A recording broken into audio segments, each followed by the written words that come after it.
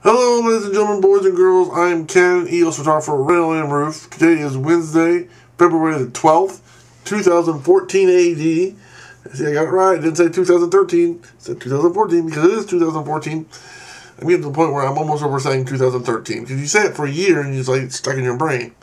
So it takes a little while to get that 2013 out and put the 2014 in. Anyway, having said that, the Olympics are going on in Russia, somewhere deep in the heart of Russia. Anyway, I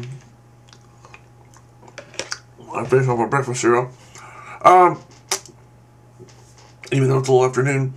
Today I want to talk to you about the new release of that Canon had, or the new camera that Canon had released, and some other things as well. But in this video, I want to talk about the EOS Rebel T5 18-55 IS2 kit, or more importantly, the T5, which is right there in the center of the video. And we're going to click on it and go from there. Before I click on it, let's talk about the basics. 18.0 megapixels, CMOS, APS-C, image sensor, Digit 4 processor, EOS Full HD, which is 1080p, Scene Intelligent Auto Mode, feature guide offers short descriptions of shooting mode, which is cool.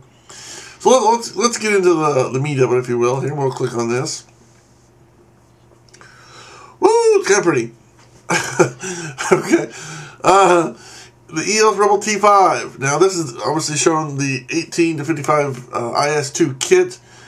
But I'll bet you can go out there and get you a setup without that lens. But if you don't have any other lenses, this would be a great place to start with this camera and kit. So let's go over what we got here. Let's see. First of all, it looks neat. That looks pretty neat. Let's talk about some of the features, though. That's what everybody wants to know about, is the features. What are the features? Okay. Features are 18.0 megapixels. Digit 4 processor. Now, there's only one processor. A lot of Canon's professional cameras now have two processors. Plus, it's a Digit 5 processor. So this only has one, and it's Digit 4. So it's not as fast as a Pro, but still pretty good. Full HD 1080p, obviously, so that's good. It's not 4K, but for the price point of, let's go back up a little bit.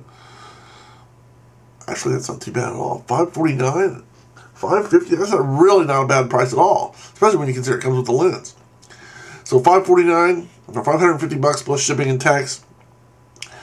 Let's talk, ISO goes up to 6400.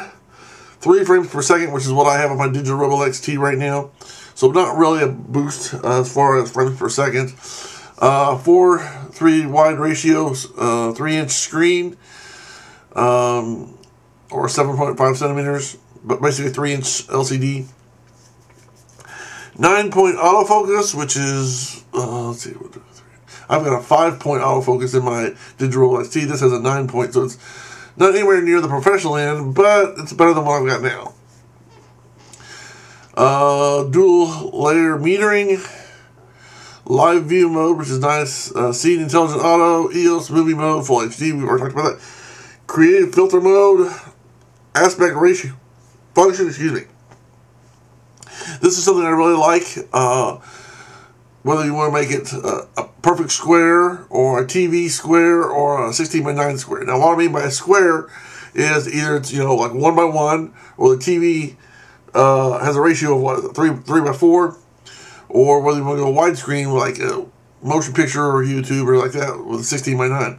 So you have a choice of format, which is really neat in my opinion. One of these days they're going to come out with a thing where you don't have to turn it when you have it. You don't have to switch the. You don't have to physically turn the camera. You can push a button and it'll switch it automatically from 16:9 right to left to 16:9 up and down. So eventually, in my opinion, eventually they're going to come out with a camera that does that. Instead of having to physically turn the camera, you can just push a button and it'll go from horizontal to vertical. So I think that will be coming eventually, but since they have this aspect ratio. That's another story. Okay, feature guide, which is nice. Picture style, yeah, you have picture bridge, yeah, it has all the standard stuff where you can communicate with your printers and blah, blah, blah. SDXC, HDMI, printer, or direct print, EOS system accessories. Of course, you can use your accessories. Basic functions, Canon image gateway, lenses, EFS lenses. So it has two kinds of lenses you can use. The EF lenses, there's literally hundreds of those to choose from. Video snapshot. So basically, you got a lot of really neat little features here. And a camera that's actually not that expensive, especially considering it's only $549. That's really not a bad price. I mean, for 18 megapixels, 1080p, that's really not that bad. Now, granted, it's only 3 frames per second, so it's not. So for me, it wouldn't be really a kick boost in frames, but for 18 megapixels in full HD, that's not too bad.